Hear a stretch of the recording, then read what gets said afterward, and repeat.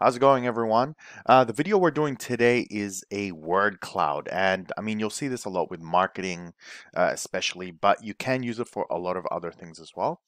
The great thing about this particular word cloud is when you build it in Tableau, it can be used as a filter. So, for example, in your data set, and maybe we'll do a sample here, I'll add something in.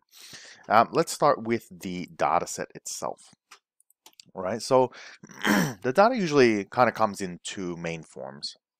The first is you have some sort of, label or word or, something that you're measuring, and then there's an actual value that you're going to use for the sizing of the letters, right?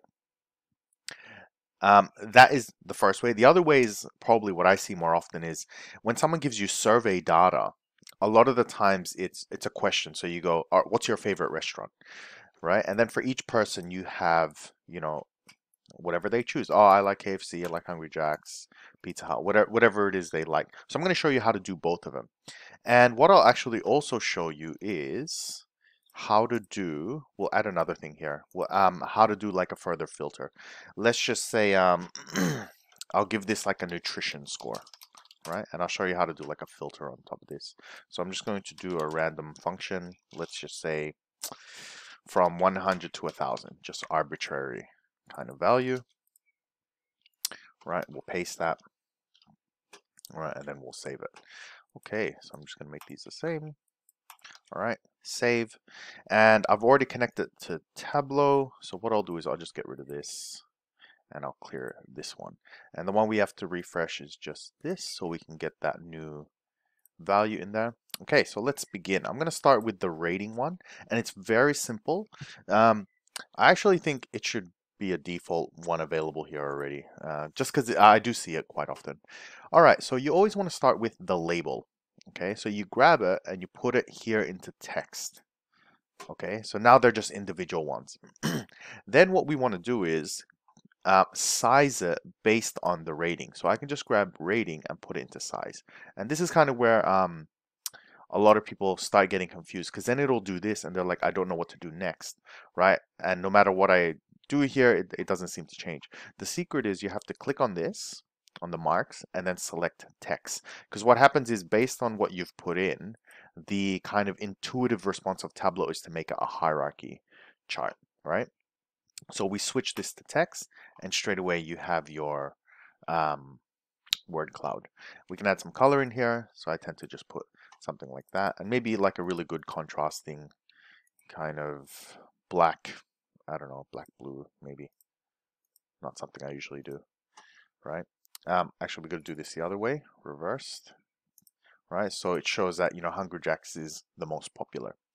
All right, example number 2, how do we do it with the customer range? It's actually exactly the same, except for one difference. So again, let's bring, and I'll do a different way this time, is if you do restaurant, right, and then straight away go into text, right? And that means as soon as you put the customer in, it goes straight into the word cloud. So a little something different, okay? And then what we're going to do is we're just going to count the number of customers, right?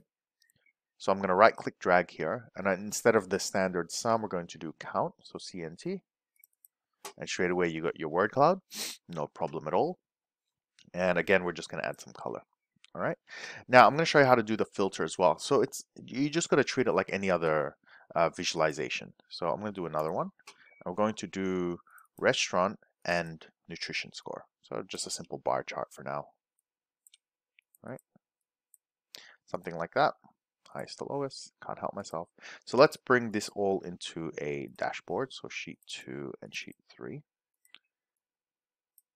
Get rid of this just for my OCD, right? And entire view, so it spaces out a little bit. And again, you can just turn this on, and as soon as you click on Hungry Jack's, it filters, right? And you can go backwards and forwards as well. So if I turn this one on, right, you can do that. Now I have seen ones where you have a lot of words. So when does this actually come in handy? All right, one of the analysis you can do is a lot of times you have something called unstructured data. So let's say you have Twitter feeds or you have customer comments. So let's say, if you've used Salesforce before, anything where it's a customer relationship database. You'll have, someone on the phone talking and they'll say, this is the problem with my thing, whatever, whatever. And you can analyze that text. You can do keyword analysis. You can do, go further into the data science kind of realm and start rating. Is it a positive review, negative review? And a lot of this kind of word cloud method helps with that, because you can say, all right, let's say um, I'm a car company and a lot of people are complaining about car washes. You'll actually be able to see here, it's like, hey, car washes is coming up a lot. What's going on with that? And you go further or deeper into that. That's just a basic keyword analysis. You can go even further to say, well, is it a good experience with our car washes or a bad experience? That's data science realm. So if you're interested in that stuff, let me know. Yeah, we'll go from there. So hope you guys enjoyed, and I will see you next time.